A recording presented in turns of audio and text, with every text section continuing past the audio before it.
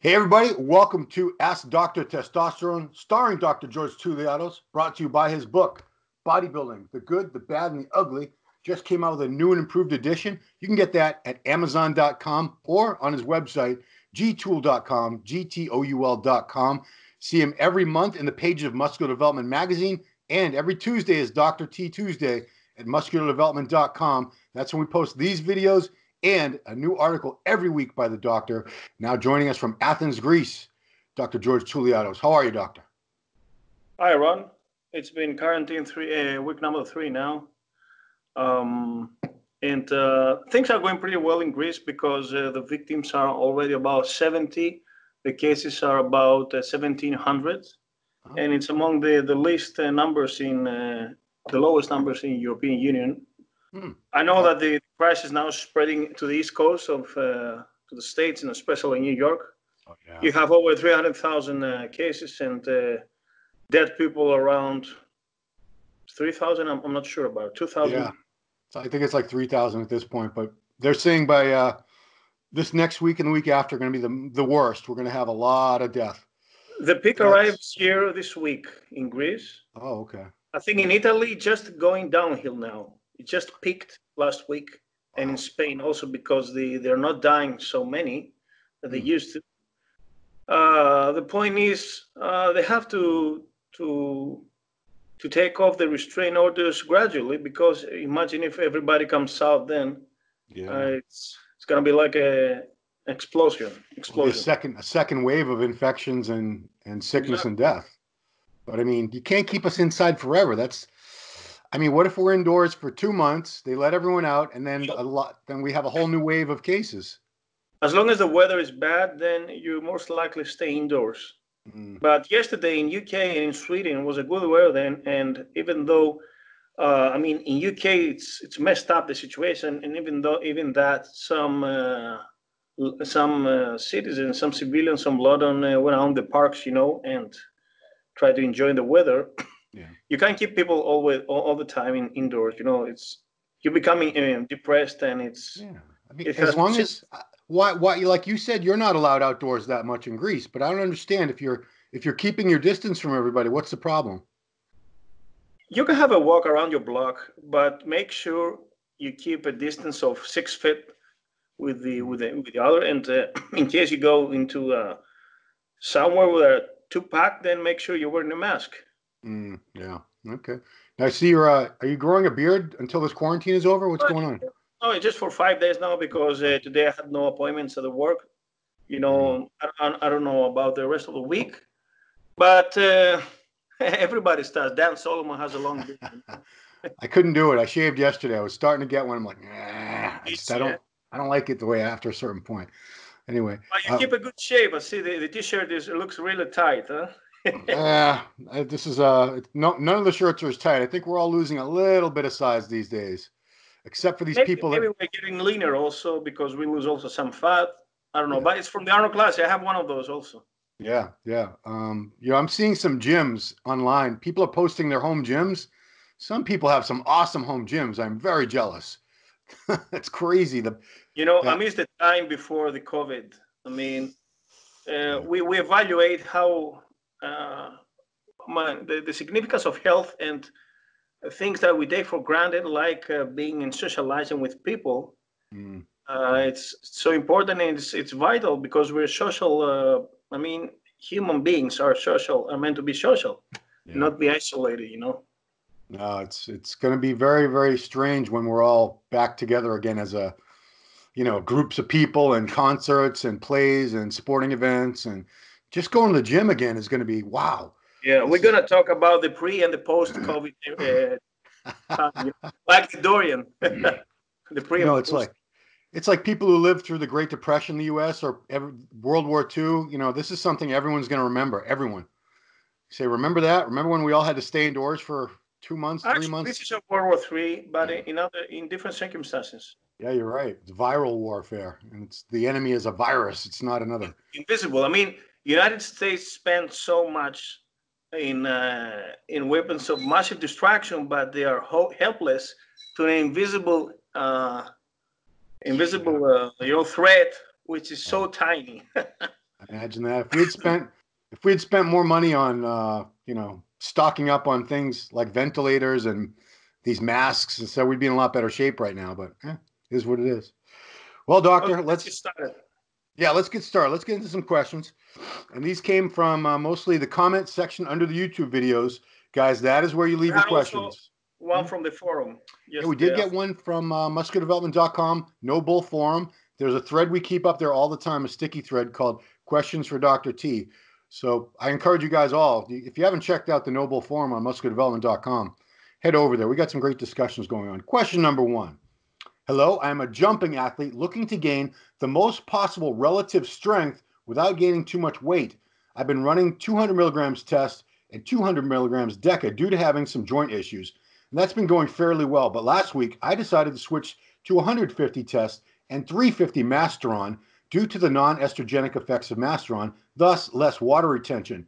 What's your opinion on the best cycle to use for an athlete looking to gain strength with minimal weight gain, preferably not orals due to liver toxicity? And other than deca, is there any other steroid you would recommend that can help my joints? Perhaps one with less water retention. What do we got for this guy?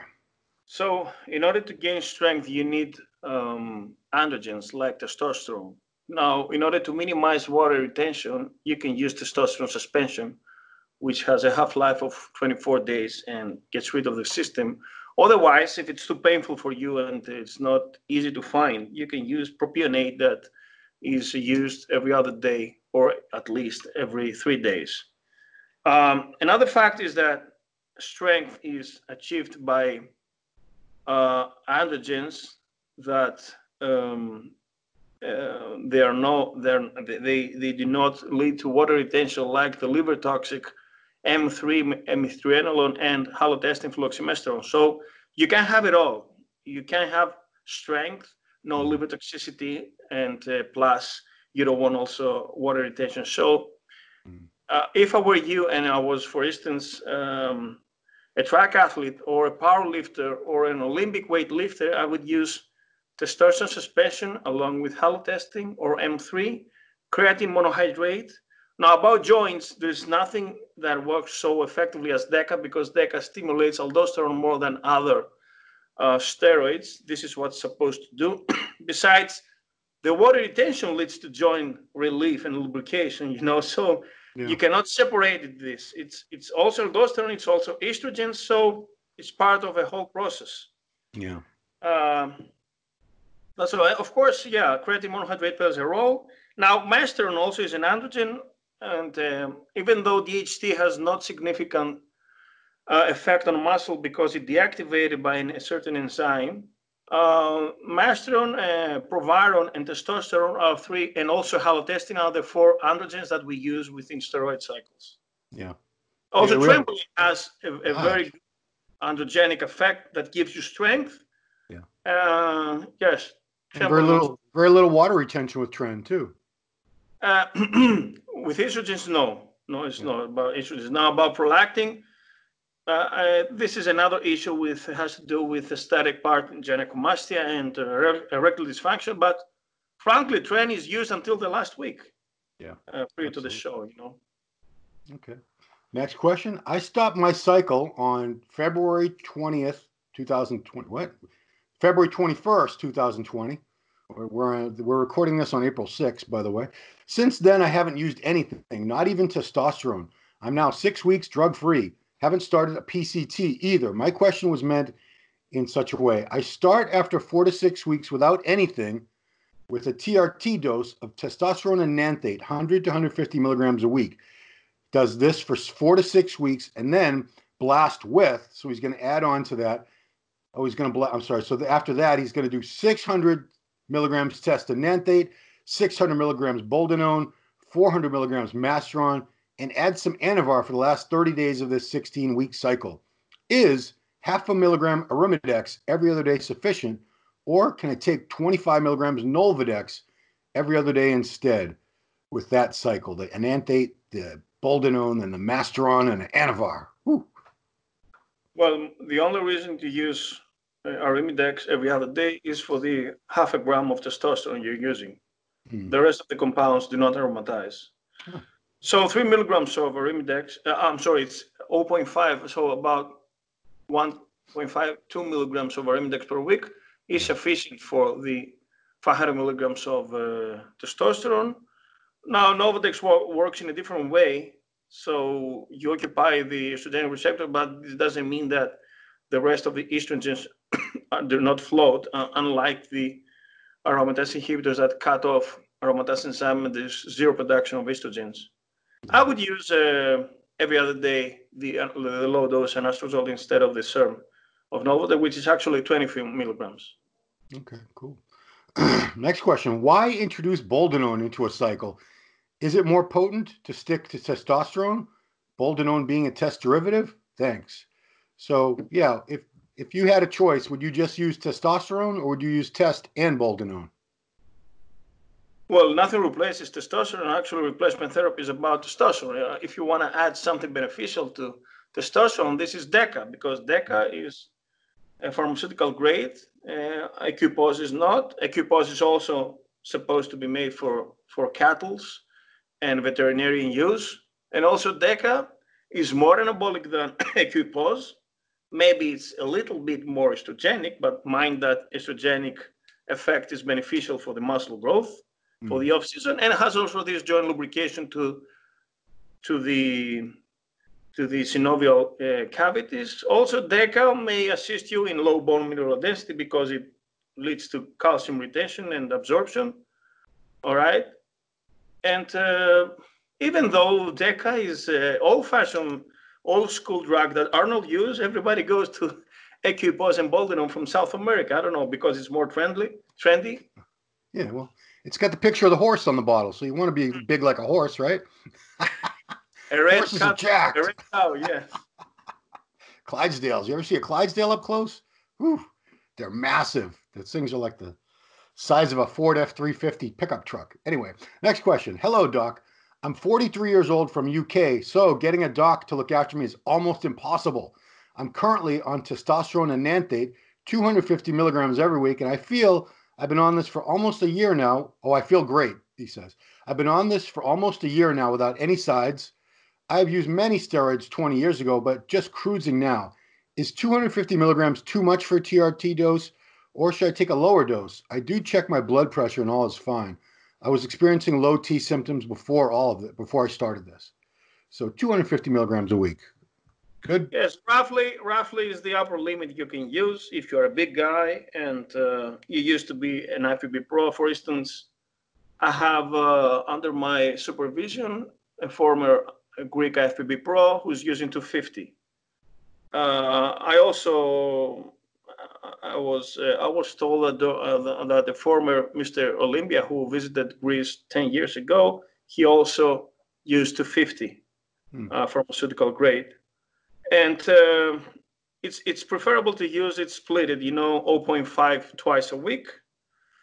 Okay, 250 is going to lead you to about 2,000 picograms of testosterone in your blood, which is almost double, but it's also up to the body mass index and your lifestyle. Now, listen, if somebody is at an Olympia level, he uses cruising, not cruising, but a casual dose of 2.5 grams per week, then 250 would be 1/10 of it, Right.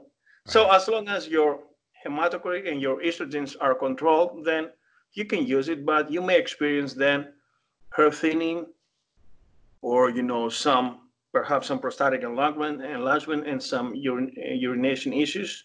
But this is also personalized. Before I left Greece for the States, I had one shot of 250, as I was leaving for the airport.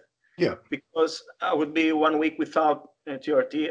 I didn't want to risk anything at the airport and get even though I could prescribe them, just in case, So, yes, 250. I think you're using more than that. But 250 is a reasonable dose to have some gains, Yeah, I think that's funny you said that because I bet every bodybuilder who either TRT or blasts, if they travel, with airlines involved, they do all their shots. If I'm leaving on a Thursday morning to go to the Olympia, the Arnold, I'll do my shots Wednesday night because Exactly. I'm not gonna be home till Sunday night or Monday morning or something like that. So yeah, I don't want to lose all my gains. I don't want to. But I think everybody does that. We all do that. Because And take if you travel with needles and steroids, you're a moron. no. Please arrest me, please. Anyway, next question. What do you think about this? 150 milligrams of Sustanon gives me 1,000 nanograms of test, so that must be his total test. 25 milligrams of DHEA, 25 milligrams of Proviron, 25 milligrams pregnenolone, 250 IU HCG every other day. Is this too much for a TRT plus? So what's a TRT plus? I've never heard that.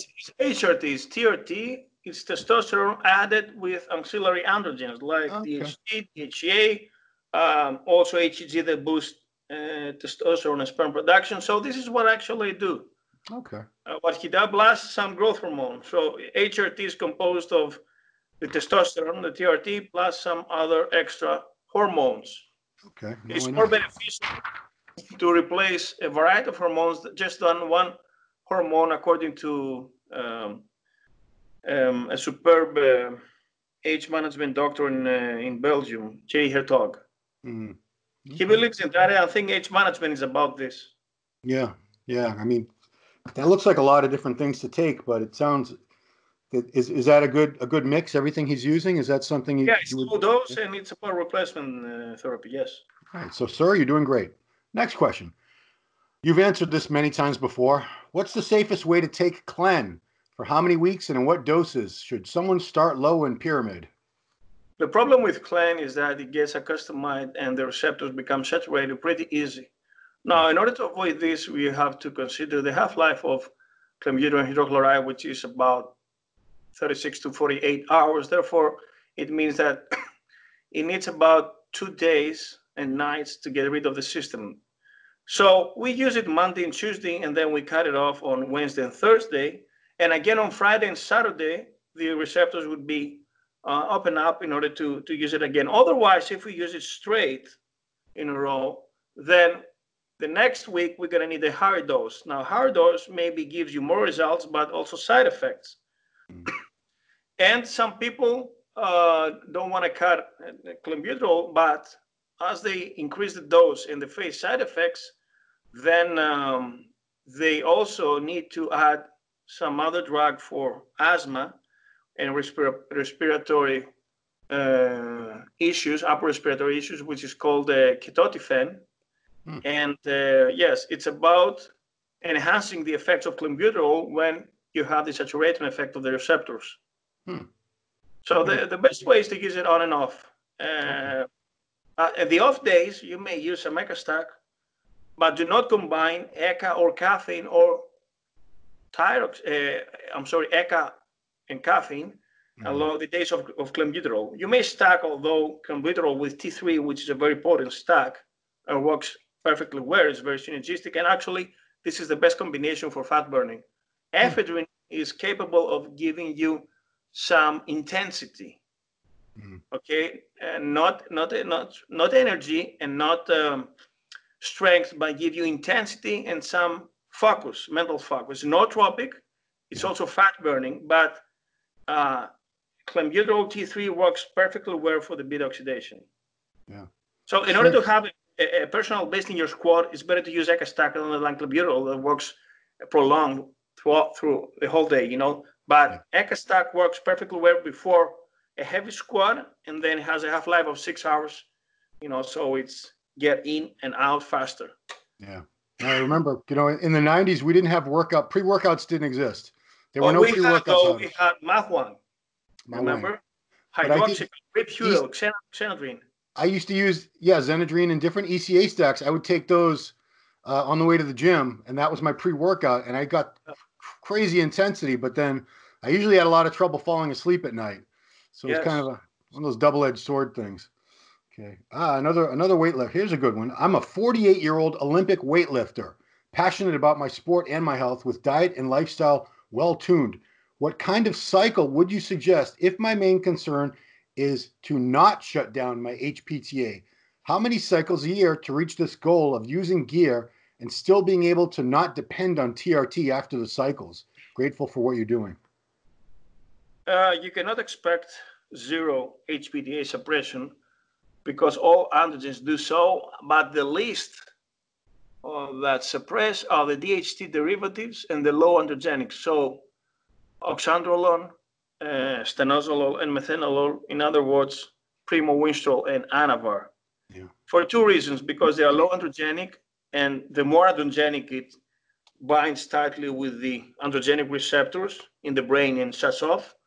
And also there is zero estrogen production as DHT derivatives, and as we know, estrogens suppress HPDA. But it's also time dependent and dose dependent. So it's different to use 20 milligrams of Anavar for 1 month, and it's different to use 20 milligrams of Anavar for 2 months. You know, gradually this is no. Another thing is, do you ever follow PCT after your cycle? Because if you don't, then you're gonna face someday the hypogonadism much sooner if you don't. You know, even though myself I was following PCTs since I first competed, you know, in 2000. But I remember that after 10 years, I had about the testosterone level in my mid-30s about 350, 400, which is pretty low for me. Yeah. So it's inevitable. And the more you take care of yourself, then the later you're going to face hypergonadism. But I don't think it's inevitable. Yeah. Yeah, I was looking at YouTube videos, and there was a young guy. He looked like he was about 24, 25 years old, and he was making a video about his TRT protocol because he'd already blasted so many cycles that he shut down his own production, which at 24, 25 years old, to me, that's sad. That's way too young to have to depend on testosterone, you know, injections. But, oh, well, to each his own, right? They believe they're going to become IFBB pros, you know? Yeah, well, you know what? It's great to be an we all want to be. I'd still love to be an IFBB pro, so I could change my Facebook name. But you know what it takes around to be? It's like then you become a drug addict for life. Think about it. Well, I mean,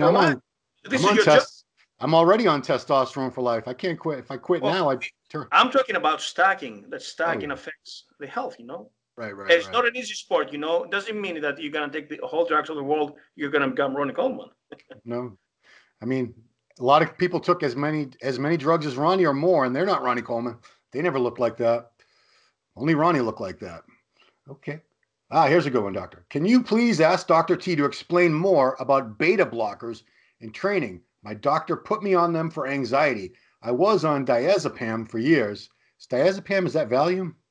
Yes. Okay, so they stopped that and put me on beta blockers. I've always trained the same, basics mainly, keep journaling, always try to get more weight or more reps. So do beta blockers have any bad effect on your training? Yeah, we said in the brain, it leads to hypergonadism, you know, and low libido. Yes, I think also Connor mentioned that. And beta blockers can make you slow, you know, and they also suppress the submaximal intensity and submaximal intensity and maximal heart rate, you know.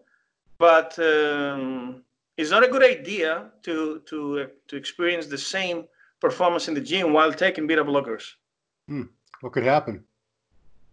What will happen? I mean, it sucks to your intestines going downhill. Oh, I thought you could have a bad reaction if you try to still be intense in the gym. No, you couldn't bench the same. You're gonna have the usual heart rate, you know. So it's like having a break. Now I've heard that in the Olympics, certain sports like where they're shooting a gun or arrow, they need that. Yes, they need slow down their heart rate. Slow down the heart rate, and this as a result of this, respiration goes down. And when you have lower breathing, then you're more steady to shoot. This is what snipers also use. You need to be in calm blood, you know, perfectly calm. But you don't want that in a squat rack. No. No, not at all. You need the opposite. So it's the opposite than beta stimulants, which is clenbuterol, you know. That's right. Yeah. Imagine taking them both and seeing which one. Let them fight it out inside your body. Who wins? Hmm? I said, imagine taking uppers and downers to see which one wins. I know. Don't try that, kids. That was just a joke. Next one. We've talked about this before, resetting your receptors. And someone wants to know, what does that mean to reset your receptors? I think it means to, as they get customized and saturated, then to open up. Hmm. So being on gear for a long time means that your receptor, your androgen receptor saturation theory exists because you don't suck up and you don't utilize anymore your drugs. It's like when King Kamali said that you have a glass of water filled with gear and then you still put it on, you just spill it. It's wasteless. It's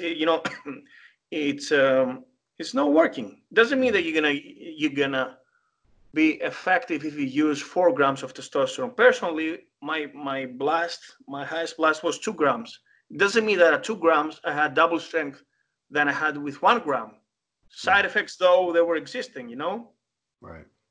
So, I mean, how long do you need to, we've in the old days, we used to say, if you're on for 12 weeks, you should be off for 12 weeks. Yes, this is the bro science for HPTA recovery. Yeah. But what about receptors though? Do you get to a point where maybe like someone like myself, I've been using steroids on and off for over 20 years now. Are my receptors gone? Are they never going to be able to reset? I heard once that glutathione is supposed to do this. Okay. So when you are off and you're using glutathione, which is responsible for the liver detoxification, Yeah, it's supposed to, but this is bro science, it's not something proved with papers. Okay, cool. But listen about when we use TRT, the androgen receptors become saturated with testosterone. And eventually, after a couple of years, sex drive is not the same as we started. This is when we have to introduce HGG in order to give a kick in the sex drive and also in the sperm production, and also some proviron in order to boost some free testosterone. It's a fact that when the organism gets used to this substance, then it doesn't work the same way as you started when you had complete deficiency of this. Right. Okay, cool. Next one. Dr. Would a prolactin level of 26.6, testosterone 650, free test 10.8 for a natural 59-year-old man be problematic for sex drive? FSH and LH also high on recent blood work, 23.5 and 11. Yeah. So I asked him to clarify, and he didn't answer me in time because I wanted to know, do you have a good sex drive now? Because, I don't know if he has a poor sex drive and he's wondering if this is the reason. So let's assume that's the question, that his sex drive might be going down. And he's wondering. Labs, prolactin is high. It's supposed to be just below 15 or the least, or the most, 20. So he has 26. Yeah. Then his total testosterone is just above midway. It's about 600, so it's about 60%. Yep. Now your free testosterone is about 10 or 12, 10, and I guess this is just above the mid-range. So actually, it's not supreme. The lab work, the panel, and now about he has high LH and FSH. Yeah, well, yeah, they're high. FSH and LH also high. 23 and a half. I suspect any SERM use, that clomiphene. Otherwise, LH and FSH are elevated under primary hypergonadism that does not exist now. I don't know if this HPTA panel is the result of some PCT with some SERM use. Well, he says he's natural, so I'm going to assume he doesn't use SERMs, he doesn't use anything, just, create regular supplements. I think he can use some DHT in order to boost his free testosterone, and also he can use some cabergoline in order to lower his prolactin to experience a better organs. And also, I don't know about the estrogens that also play a fundamental role. If they're super high, they can lower, or if they're super low, also they can lower your libido. Okay, you said DHT. Did you mean to say DHEA that you should be using? No, what about DHT? I said DHT, yes. DHT will suppress HHPG and elevate more free testosterone. Oh, because DHT is, you don't, there's no drug DHT is called DHT. Proviron and Masteron. Oh, it's Proviron and Masteron, the DHT derivatives. Okay, gotcha. Yeah, Final yes. question, doctor. What are your thoughts on taking MK677 while taking human growth hormone for maximizing performance and body composition? Since we know that taking exogenous HGH shuts off your own production of growth hormone, why not take a secretagogue to keep your growth hormone levels up? Good idea? Yes, it's a good idea. It's a good Oh, idea. Actually, you can use it during the weekends. So Monday to Friday, use the GHC, and then during the weekends, you may add your GHRH booster, which is MK677, sermorelin, GHRP6 or GHRP2. But if you can't afford using testosterone straight, yes, use it. I'm sorry, testosterone, excuse me, the growth hormone straight.